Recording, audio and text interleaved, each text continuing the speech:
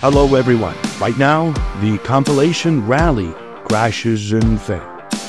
Guess how many dollars we will lose in this video? Let's get it on.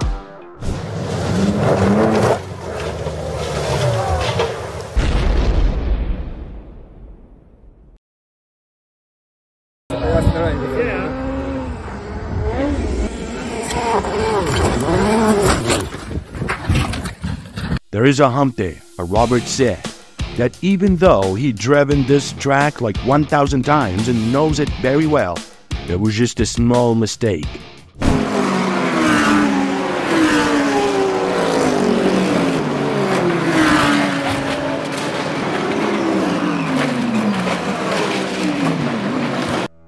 Eau Rouge is one of the few corners still left in modern racing that drivers need to respect. You need skills to attack this corner at speeds. All 4 drivers were immediately assisted by the circuit's emergency staff, and all drivers were fine afterwards.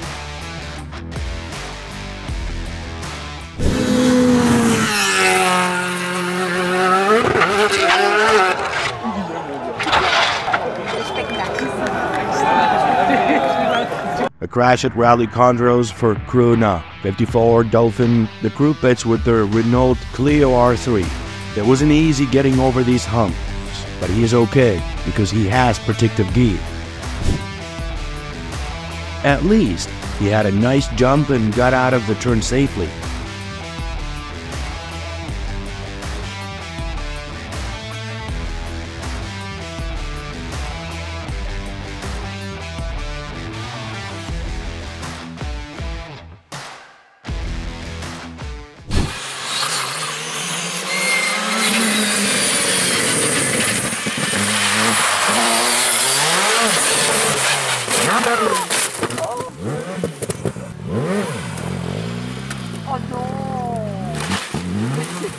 Ignoring that slide, Paul Gauthier's efforts and Les two were clearly visible as he attempted to get back on track.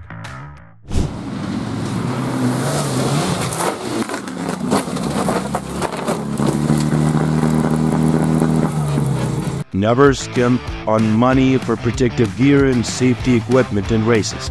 You can save your life in moments of danger.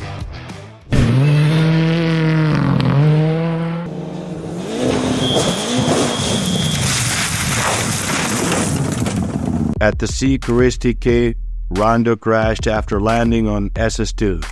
It was a challenging road with many rocks and uneven terrain.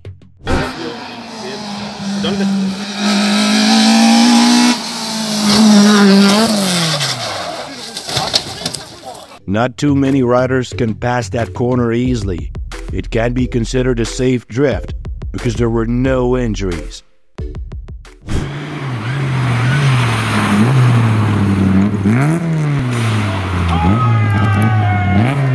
Look at those tires. Specialized products cannot get through this thick layer of snow.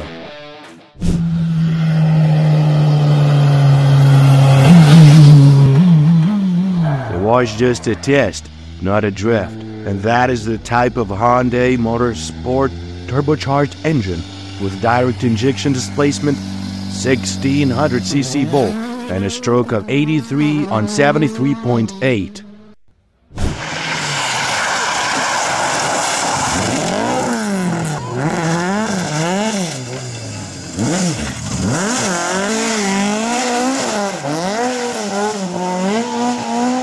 It seemed like the racer was so focused on the surrounding audience that he forgot he had reached a fork and needed to turn. Confusion may have caused him to lose control of the steering wheel. The co-driver luckily survived this crash. There was a road race cage, not a rally cage, and there wasn't adequate protection or bars on that side.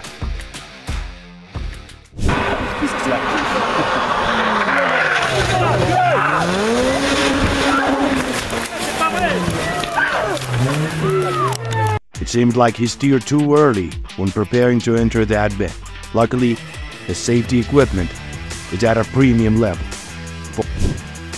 Racers often have trouble with corners, and you can see this corner is not easy. Luckily, he still applied the brakes in time before going down that hill.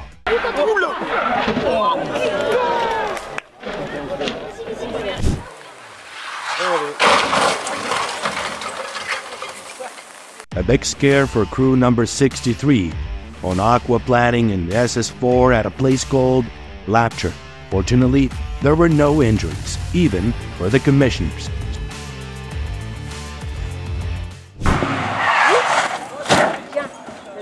This was the collapse of the light crew Dubian in SS1 number 75. It is as if the steering wheel or wheels are locked up as he approached the turn.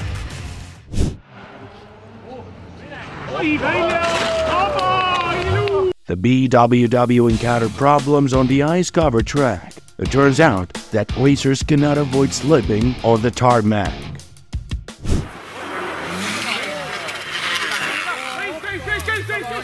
Curves and tarmac are always a concern for all drivers. Professional racers are sometimes no exception.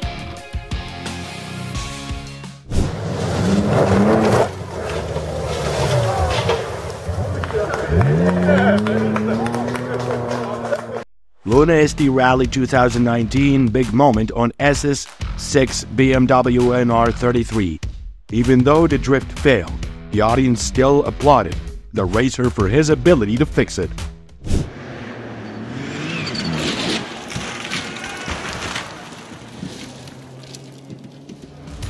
Awesome rally crowd. It was surprising that the racer could go out in a completely normal state after those flips. Proves he had a good protective suit.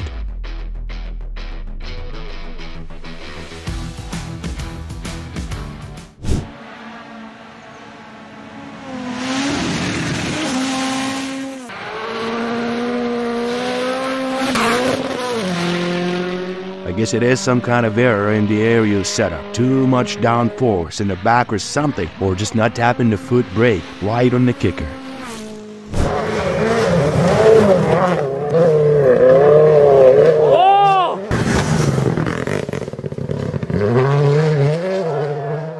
Rally Estonia 2019 NR17 big mistake.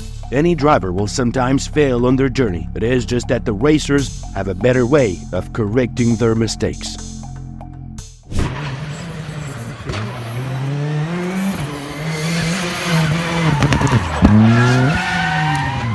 At least he had successfully navigated through many bends before that. Perhaps it was just his way of creating emphasis in his race.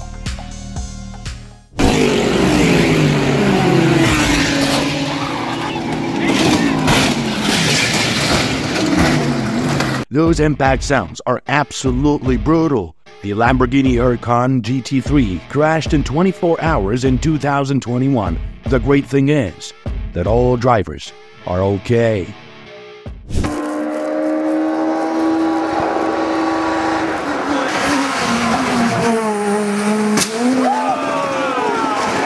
That was a big mistake to place a log there against cutting the curb. Fortunately, they are okay and they're not injured at all.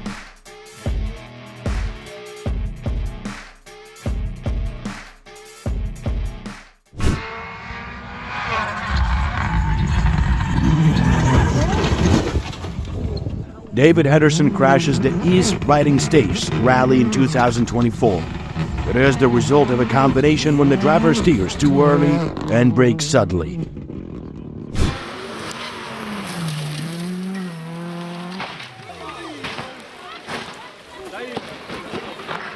FWD Cars provides disappointment in the corners with massive understeer. All drivers are okay.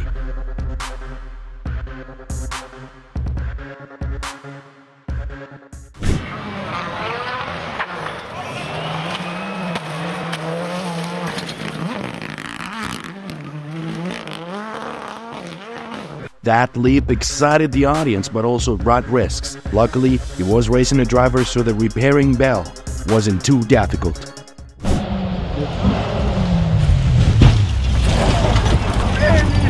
Should the racetrack choose clear roads on both sides of the road? Although the racer lost control when he crashed into the dirt, but he landed unscathed.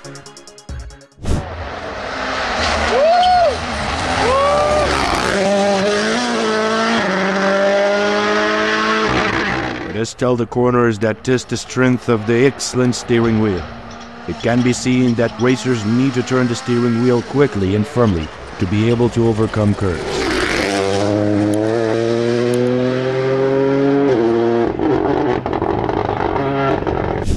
The roadside dash or the failed drift of the car always surprises the viewer. Along with that, there was also a moment when the car was drifting and it crashed into the ditch and damaged the rear of the car.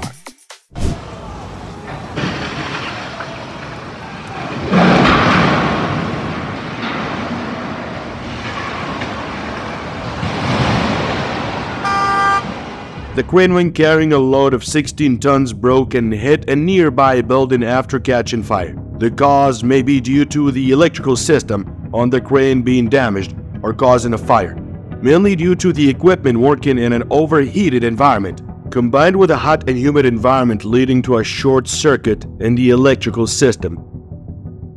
Do you have an estimate of the damage when the giant crane broke down and the building were damaged by fire? Definitely a huge number.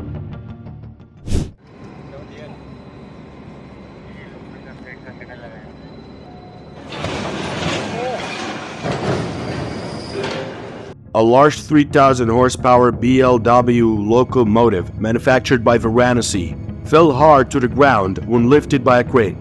It is known that the locomotive is being exported to Mozambique in Africa. A ferry serving the Verstu-Kuvastu route between the mainland and the island of Muhu collided with Kuvastu Harbor. The speed at the time of impact was 4 knots, and both raft and ferry were damaged, including vehicles standing in front of the raft. The cause of the collision may have been that the ferry had technical problems. What a heavy loss in value.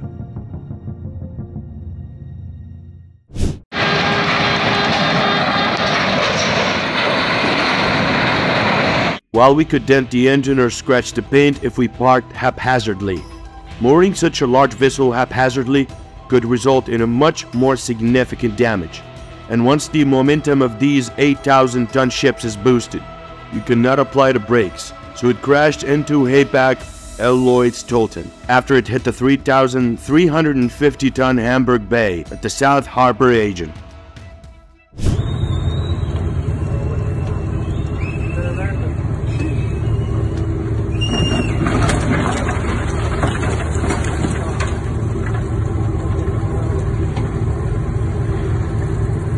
An offshore supply vessel experienced mechanical problems during departure maneuvers, causing it to back up against a luxury sailing yacht moored at the marina. The captain tried to remove the engine and release both of the ship's anchors, but it was not enough to overcome the inertia of the 1200 DWT ship. An excavator climbs from the shore onto a boat in the river, demonstrating skillful excavator driving skills. It seems that the driver miscalculated when driving the excavator onto the boat. As a result, both the boat and the excavator were buried in the river bed. Fortunately, the excavator driver was able to get out of the cap in time.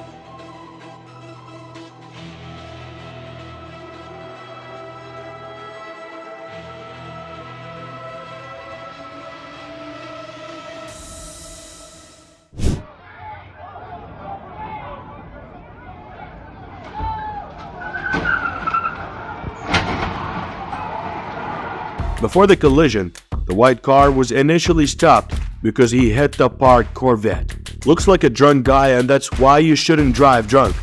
You will no longer have control of the wheel. Hopefully, he will have a memorable lesson. If the battery is not flooded and the charging starting point is not underwater, the battery will start immediately and operate. It would be a pity if it broke down because it's a BMW owned by a Russian influencer.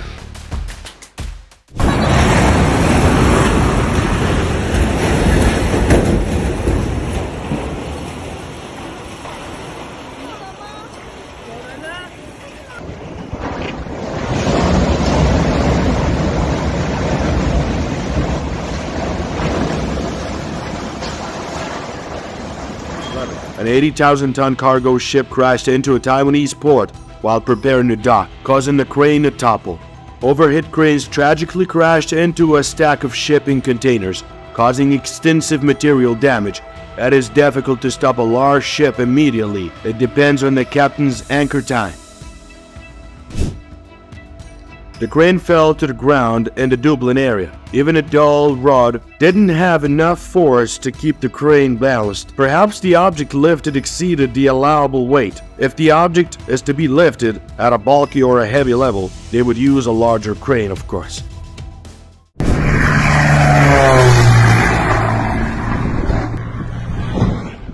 A private EMB 202, referred to as PT Uzi, crashes into Toctins, Brazil. The pilot survived. Basically, the aircraft was on a flight to apply pesticides in the area of Lagoa da Confusão, which was cancelled due to bad weather. After discharging water, it began to climb when both wings broke. Low-altitude turns are often necessary for forced landings. There is naturally a heightened degree of risk associated with maneuvering at a low altitude. But I think every single-engine pilot ought to be proficient at it to be properly prepared for the possibility of a forced landing.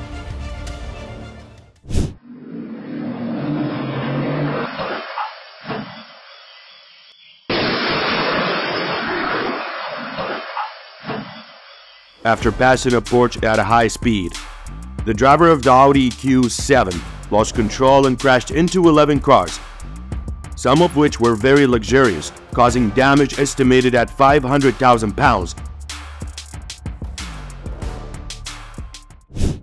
On February 1, 2022, a Garrett-type aircraft overshot the runway when landing at Remy de Hayen Airport.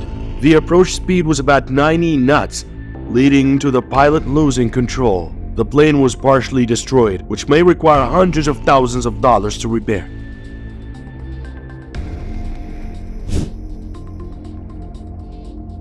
When driving a forklift, the forks should be at the required height enough to clear the terrain, and not too high that it can hit someone or something. The surface the forklift operates on should be measured. A couple of other things he did wrong. He wasn't wearing the required seatbelt. Second, he didn't have a spotter for clearance issues.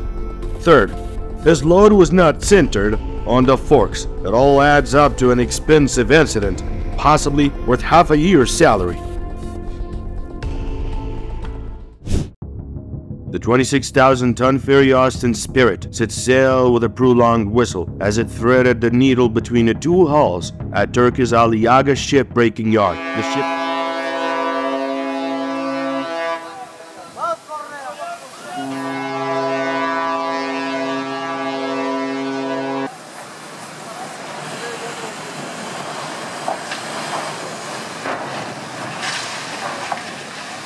The ship crashed into the beach at a full speed, creating space between the two ships, pushing them aside and finally stopping. This type of beach collisions is a common practice to initiate dismantling at all ship-breaking yards around the world.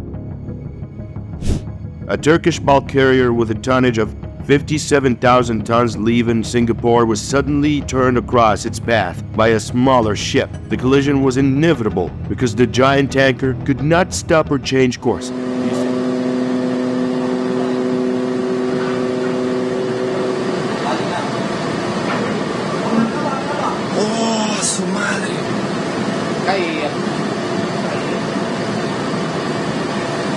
The Singapore Coast Guard was called in to rescue the smaller ship's crew members.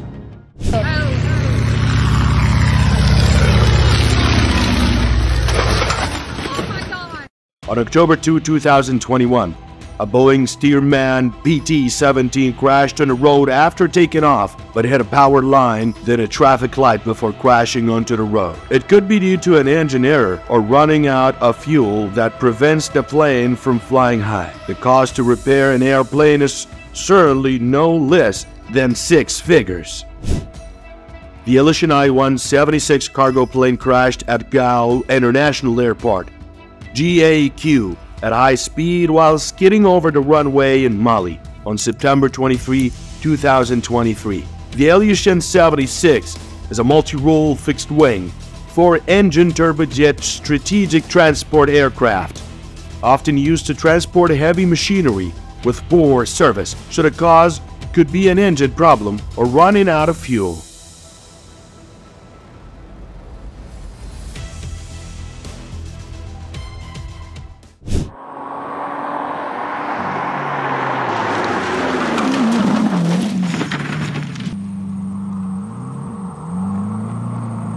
It seems like the Lamborghini supercar simply entered the curve at too much speed, which makes us wonder if the driver is to blame.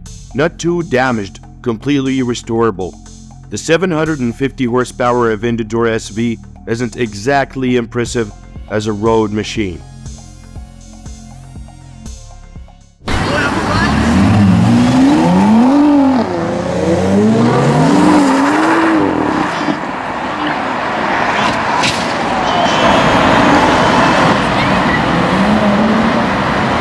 In a good oversteer attempt, the driver pushed the car too far, but the real problem didn't occur until he tried to overcorrect the skid and ended up in the curve.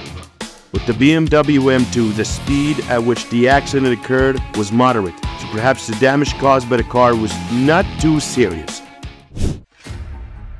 A group of careless demolition workers are knocking down a water tower on their own truck. Cracks began to echo and the tower suddenly tilted towards the group of people standing. The men could not do anything but watch helplessly as their car was crushed into a pile of rubble.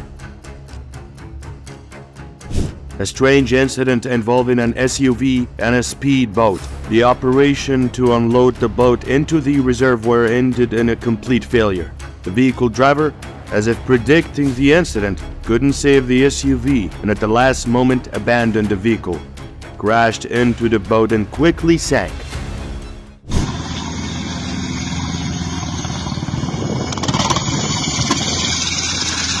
A Mexican Air Force Sikorsky UH-60 Black Hawk received damages to its main rotor blades after they hit the water while doing maneuvers at low altitudes over the sea. Probably damaged the whole powertrain and the transmission also. Expensive carelessness. The pilot needs corrective training after that.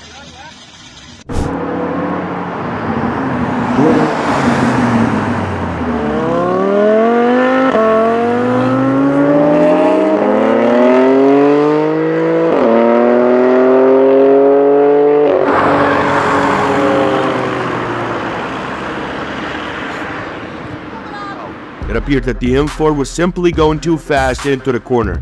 The sand on the side of the road likely causing the car to lose traction. The Bavarian team's machine went too wide and crashed into the grass. The BMW M4 had a real off-road experience, as we could see the machine barreling up rough grass on the side of the road.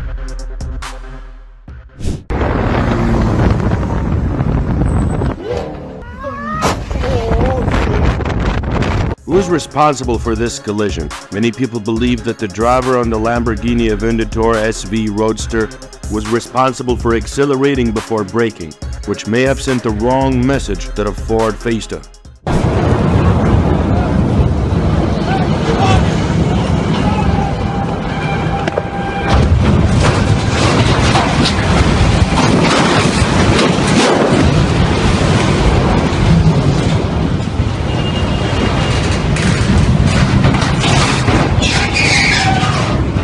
The first Doyle Caribbean collided with several trucks and a perimeter fence as it docked. The incident not only caused panic among people in the area, but also people around the port. The incident may have been due to water flow or related to port structures and goods preparing for export.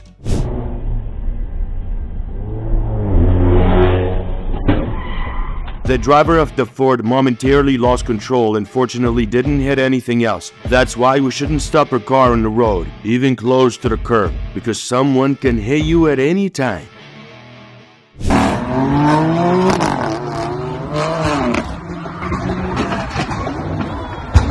Honestly, it wasn't a bad driver. It was just the bumps have been there before, and cars tended to break traction due to the hops. Just take it slow with supercars that are having powerful engines. The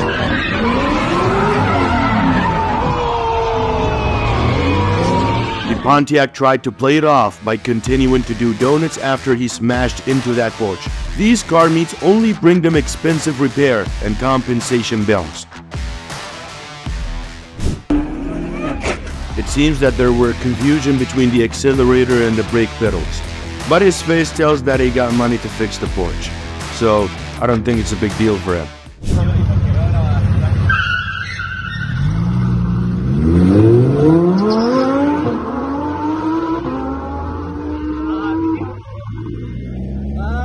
It was surprising to see the Lamborghini Huracan LP 610 car worth more than 200,000 euros with lights still on and no sign of the driver after crashing into the transformer plant, the Cell Maritime of the capital Huelva.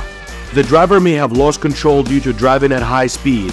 Both people in the car were later arrested and charged with reckless driving and faced huge debt to the Lamborghini owner because they only borrowed the car.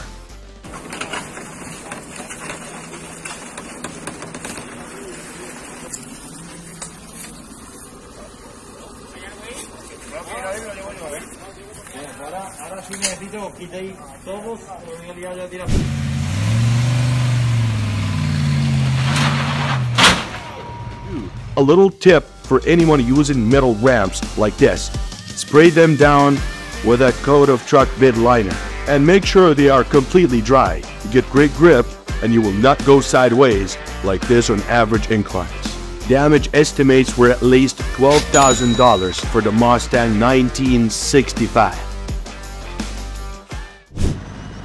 Collision between two ships, Wick van Ruysdael and Paula, while crossing the river in the Netherlands. Wick van Ruysdael passed ZZ Kimpy right on the starboard side and steered hard forward, hitting Paula head-on and steering to Hard Harbor. The ship's bow was severely damaged. Repair bills could reach tens of thousands of dollars at this point.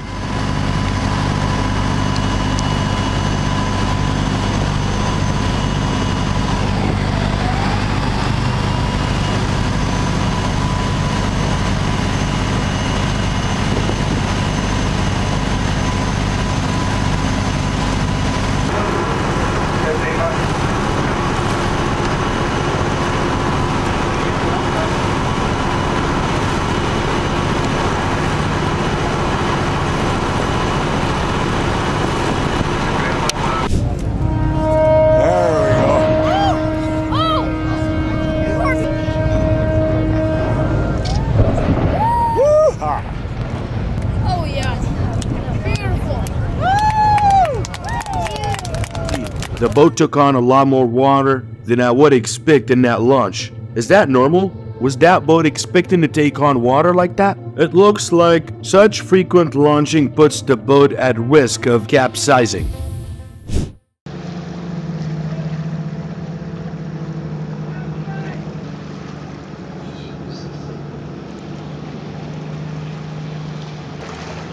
There he goes. I knew it. Oh my God, look at that. I knew that thing wasn't big enough. This is an example of a really sloppy warm-up. The 45-foot boat was hanging sideways in its slings and was also slammed against the edge of the raft when it finally sank into the water. A helicopter preparing to take off was seriously damaged when a truck passed too close and collided with its blades.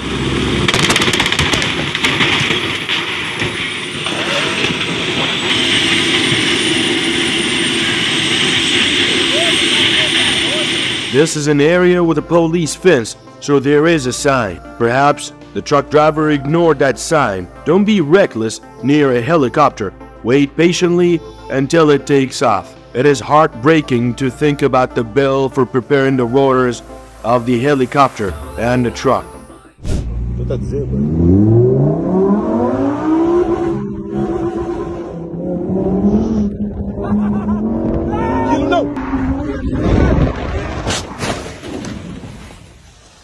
Do not drive too fast. You will easily lose control of the steering wheel.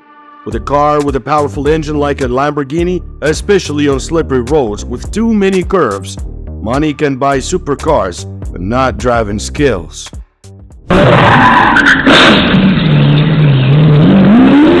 Why would you accelerate on this small road? If he has the money to buy an Aventador, he should invest in a driving course for a supercar with a powerful engine. Above all, learn to take responsibility for the problems he caused. A good driver can accept missing the exit, but a bad driver cannot. Even if it means taking the risk, he should at least slow down and look before merging into the main lane. Hello, welcome to SWAGfails Supercar Fails channel. SWAGfails Supercar Fails is a channel that brings you traffic failure situations on the road, racetrack, and anywhere. If you're a big fan of supercar fails, crash car compilation, and incredible traffic situation caught on dashcam, don't hesitate to subscribe to the channel. Wish you have relaxing moments on the channel SWAGfails Supercar Fails. Goodbye and see you in our latest video. I can hear the demons call when they do what they do, and now I feel like taking off, find a place with a view. The pain is never gonna stop if it's controlling you. I know that time can heal it all, I just gotta get through. I just gotta get through, I just gotta get through. Cause I feel like taking off, find a place with a view. The pain is never gonna stop if it's controlling you. I know that time can heal it all, I just gotta get through. Sometimes I feel like all is lost, but I know it's not true. I wanna put up all my walls cause I'm not in the mood, but then I cut myself off from the rest of the room. I know that time can heal it all if you're patient, and soon it can all be worth it, all the searching. Pain is never really permanent, but damn it hurts, man. I could feel all of the turbulence and it's concerning.